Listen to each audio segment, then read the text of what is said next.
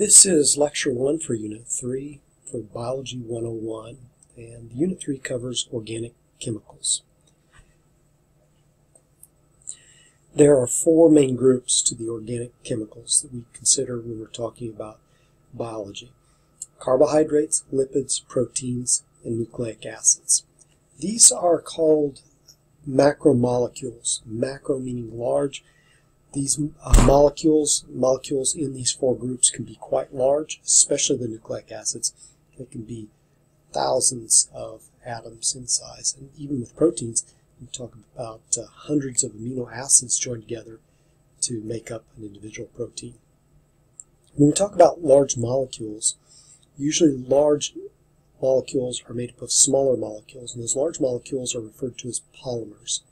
And a polymer would generally be made up of many monomers. A monomer, mono meaning single, it's a single small unit. There will be several examples where I talk about a number of small units or molecules making up the larger unit, the polymer, a larger molecule. For three of these groups, the carbohydrates, proteins, and nucleic acids, the molecules, the polymers, the macromolecules, are built up by a process called dehydration synthesis. You can look this up online, and what you'll see is you take smaller units, sometimes one of the units is larger than the other one, and by pulling off the equivalent of a water molecule, hydrogen and oxygen from one and a hydrogen from another, you'll cause the two molecules to come together and form a larger unit. That's where you get the synthesis. The dehydration is that you're pulling off a water molecule. This usually happens in living cells and amongst cells with the use of enzymes to make it more energy efficient. The opposite of this reaction, going in the other direction, is called hydrolysis. And if I mispronounce it, called hydrolysis, it helps to understand what is going on. The hydro has to do with water, lysis, breaking apart. The water molecule is broken apart, and the larger molecule is broken apart into its smaller units. And because the water is broken apart, that's why it's called hydrolysis. So dehydration synthesis is building up, hydrolysis is tearing down. And our cells are constantly doing this as we stay alive. The first organic chemical group, the carbohydrates, is made up of different types of molecules, or to give different examples of carbohydrates. The simplest are what are called the monosaccharides. The mono means single, and these single molecules of sugar, saccharide has to do with sugar, would have a couple of common examples. One would be glucose, which is also called dextrose because it shifts water when it's put in solution to the right, which in Latin is dextra, or right-handed, and fructose. So those are two sugars that are monosaccharides. Dextrose is another name for glucose. Here would be an example of glucose. On the left, on the right, would be fructose. Notice that the names end in the suffix OSE, ose. That tips you off that you're looking at a sugar. Notice that they would have the same number of carbons. They actually have the same chemical formula.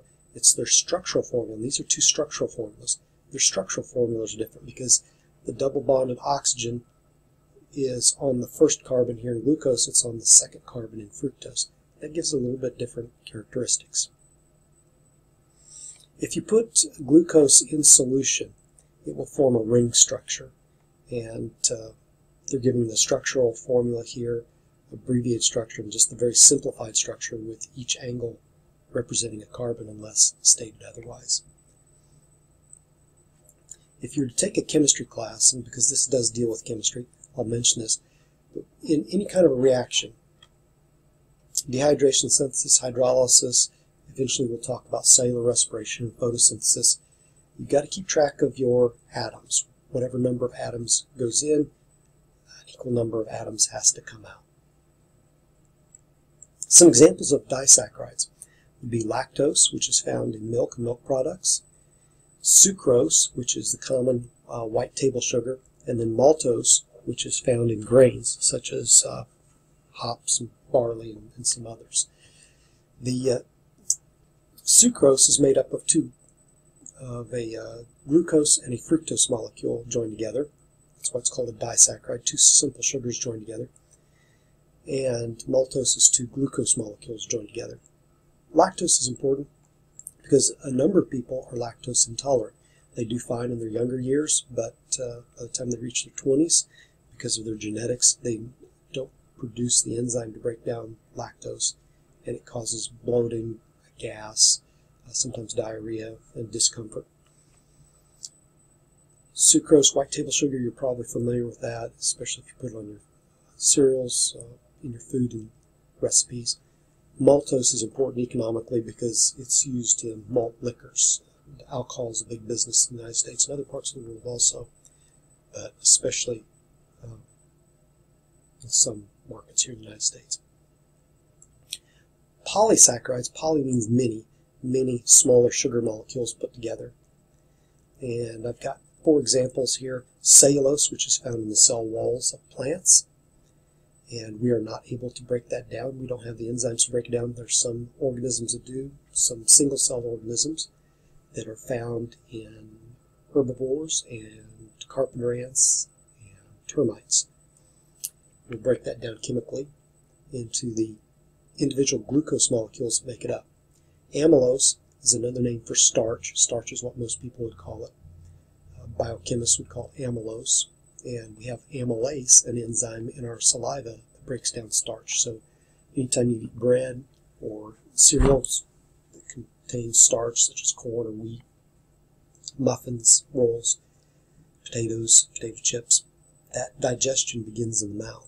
And amylose is made up of many glucose molecules, but they're arranged differently than what they are in cellulose or glycogen.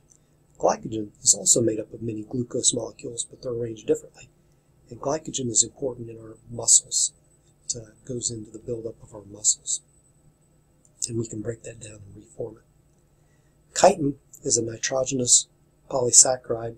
It's found in the exoskeleton of insects and crustaceans, fingernails, and some other places. The next organic chemical group, lipids, would include the fats and oils, and these are described as being hydrophobic. Hydro, again, has to do with water. The Greek word phobic, phobia, which means fear, literally water-fearing. Lipids don't like to mix with water. That's one of their characteristics. So if you want to try to wash a lipid or something that's lipid-based, you have to use something that will break it up into the smaller little globules that can then be washed down the drain more easily and not clog the drain. And use some kind of a soap to do that. I have a structural formula of a particular lipid. You'll notice that there's glycerol over here on the left, in the greenish blue, made of 3 carbon molecules. And connected to the glycerol portion would be 3 fatty acids. And sometimes lipids oils are called triglycerides because of these 3 fatty acids. Sometimes these fatty acids are referred to as hydrocarbon chain. Hydrocarbon because of hydrogen and carbon that make them up. And you'll notice these top 2 fatty acids are saturated with hydrogens. No double bonds between the carbons. This 3rd fatty acid has a double bond between these 2 carbons that I'm circling right here. And because there's a double bond between those 2 carbons, carbon is not free to bond with another hydrogen. And so this fatty acid would be unsaturated. And that becomes important when you're talking about the characteristics of lipids. We tend to see saturated fatty acids as being unhealthy because of the type of cholesterols that we form from them, and eventually plaque that can coat the blood vessels. Unsaturated fatty acids we tend to see as being more healthy.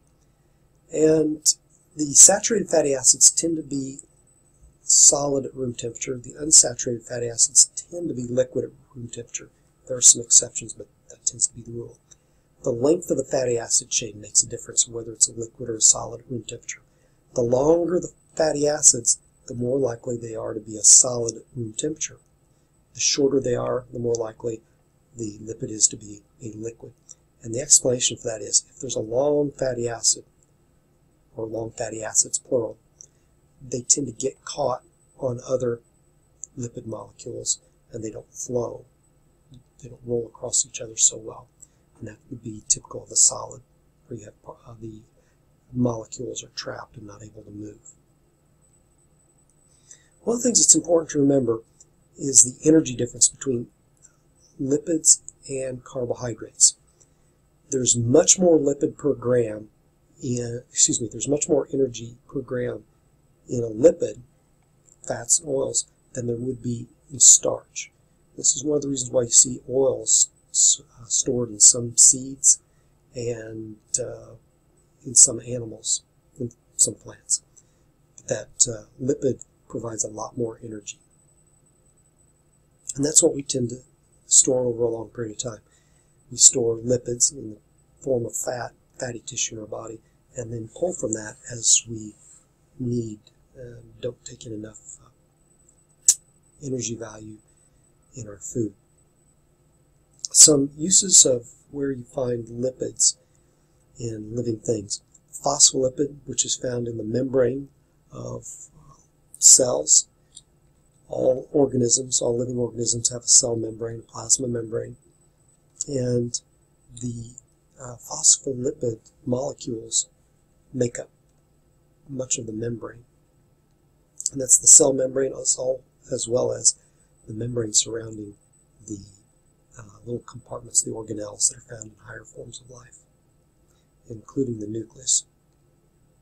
Steroids, especially anabolic steroids, called anabolic because they're used to build up, and when people have injuries, some health problems, sometimes you're given anabolic steroids. In the past, people have taken anabolic steroids to build up, to bulk up, to make them stronger. But there are health problems associated with long-term usage of steroids, including liver damage and heart damage, as well as changes in moods, and it affects the physical characteristics of the person. Males will tend to have larger breasts, and their genitalia will be smaller. Testosterone is a lipid, and as also estrogen. These two are fairly similar in their chemical makeup. They differ, and they have different effects. Testosterone we think of being in higher concentration in males, and estrogen higher concentration in females. And these help to give body characteristics, physical characteristics to the individual. I've got puberty under estrogen and testosterone, and that would seem to connect, but what a lot of people don't understand is for a female to enter puberty, to begin menses, she would have to have a minimum amount of body fat. And if her body fat isn't high enough, she will not enter puberty. This is also very important in the development of the brain.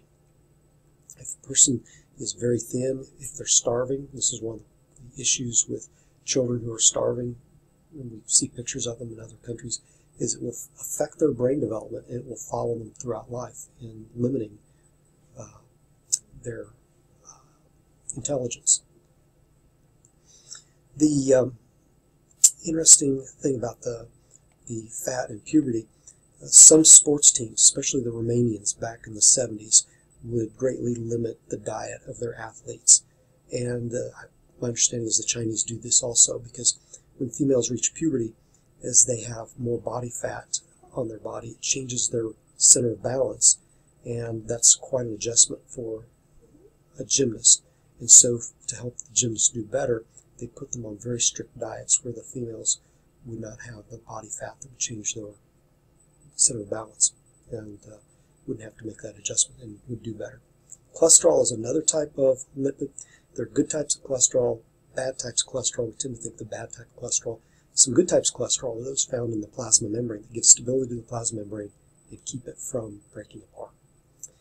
I will continue with proteins on the next video screen capture.